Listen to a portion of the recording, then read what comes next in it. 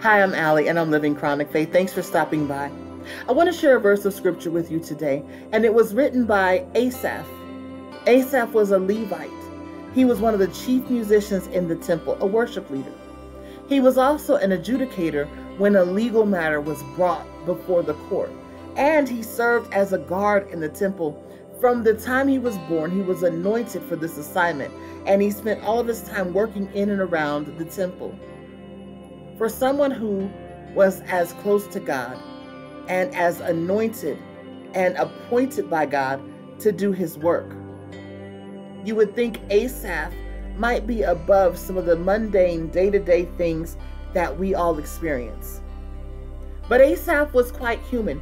He starts off the 73rd Psalm by praising God and acknowledging how good he has been to his people. But then in verse 2, we start to see the humanity peeking through. And he starts to talk about how he almost missed and overlooked the goodness of God because he was focusing on how the wicked were prospering around him. How people who didn't even acknowledge God, didn't serve God at all, were receiving all the good things. Yet he, who had served God all his life, was having some difficulties. And he began to ask questions like, is this worth it? Am I doing this for nothing? Does this even make sense? This doesn't seem fair. But after a while, he realizes that he has something that the wicked don't have. He has a hope, a blessed hope that he will be spending eternity with God. That this time on earth is so temporary, but eternity is forever. And when it comes to whether I'd rather live luxuriously here now for a few moments, or whether I'd rather live in paradise with God for eternity, it's a no-brainer, right? And so his conclusion is this. He says, my flesh and my heart may fail, but God is the strength of my heart and my portion forever. Very honestly, my flesh and my heart may fail. So he says that I may lose hope.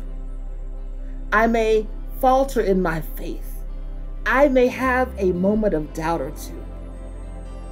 He says, I may make a mistake. My flesh may fail. My body may not hold up. I may not be able to follow through like I want to. I might miss it from time to time. But God. Two of the most powerful words in the English language. But God. It literally, they say when you say the word but, it negates everything you just said. So he says, my flesh and my heart may fail, but that doesn't matter because God is the strength of my heart. He is the one who builds me back up when life has torn me down. He is the one that strengthens and encourages me when I start to lose heart. And he is my portion forever. I love that word portion because it literally means that as we're looking around at what everybody else has, all the resources that other people are working with, God is my portion. He is my substance. He is the source of everything that I have.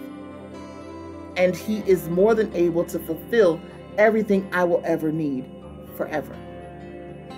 See, people may have things, and those things may seem like they're wonderful. They seem like they glitter like gold to us.